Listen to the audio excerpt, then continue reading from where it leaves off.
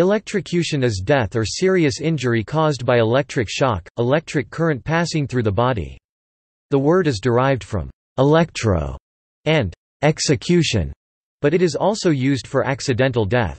The word is also used to describe non-fatal injuries due to electricity. The term electrocution was coined in 1889 in the U.S. just before the first use of the electric chair and originally referred only to electrical execution and not to accidental or suicidal electrical deaths.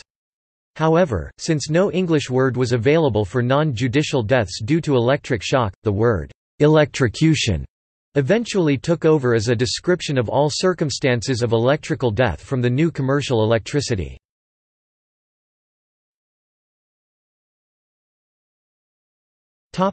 Origins.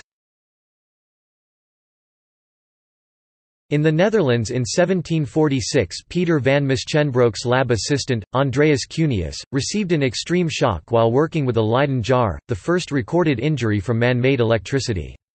By the mid-19th century, high-voltage electrical systems came into use to power arc lighting for theatrical stage lighting and lighthouses, leading to the first recorded accidental death in 1879 when a stage carpenter in Lyon, France touched a 250-volt wire. The spread of arc light-based street lighting systems, which at the time ran at voltages above 3000 volts after 1880, led to many people dying from coming in contact with these high-voltage lines, a strange new phenomenon which seemed to kill instantaneously without leaving a mark on the victim. This would lead to execution by electricity in the electric chair in the late 1890s as an official method of capital punishment in the U.S. state of New York, thought to be a more humane alternative to hanging. After an 1881 death in Buffalo, New York caused by a high-voltage arc lighting system, a local dentist named Alfred P. Southwick sought to develop this phenomenon into a way to execute condemned criminals with him basing his device on form he knew well, a dental chair. The next 9 years saw promotion by Southwick, the New York State Gerry Commission, which included Southwick, recommending execution by electricity, a June 4, 1888 law making it the state form of execution on January 2, 1889, and a further state committee of doctors and lawyers to finalize the details of the method used. The adoption of the electric chair became mixed up in the war of currents between Thomas Edison's direct current system and industrialist George Westinghouse's alternating current system in 1889, when noted anti-AC activist Harold P. Brown became a consultant to the committee. Brown pushed, with the assistance and sometimes collusion of Edison Electric and Westinghouse's chief AC rival, the Thomson-Houston Electric Company, for the successful adoption of alternating current to power the chair, an attempt to portray AC as a public menace and the executioner's current.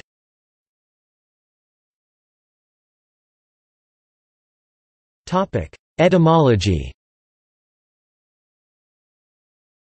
In May 1889, the state of New York sentenced its first criminal, a street merchant named William Kemmler, to be executed in their new form of capital punishment. Tabloid newspapers, trying to describe this new form of electrical execution, started settling on electrocution, a portmanteau word derived from electro and execution. It was not the only choice of word people were considering.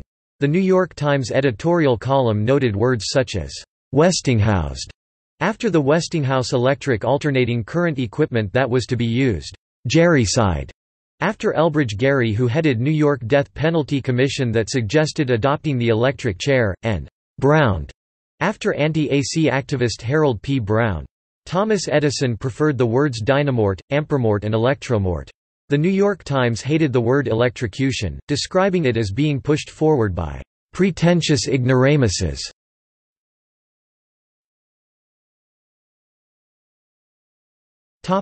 Medical aspects. The health hazard of an electric current flowing through the body depends on the amount of current and the length of time for which it flows, not merely on the voltage. However, a high voltage is required to produce a high current through the body. This is due to the relatively high resistance of skin when dry, requiring a high voltage to pass through. The severity of a shock also depends on whether the path of the current includes a vital organ.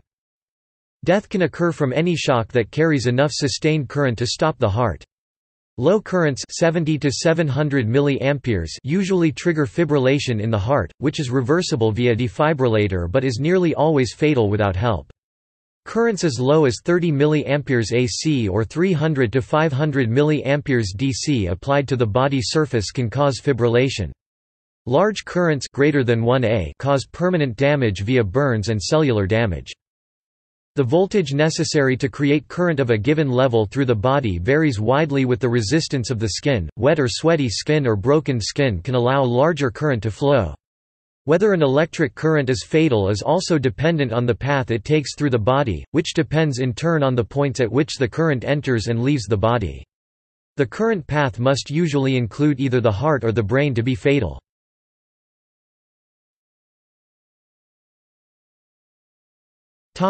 See also: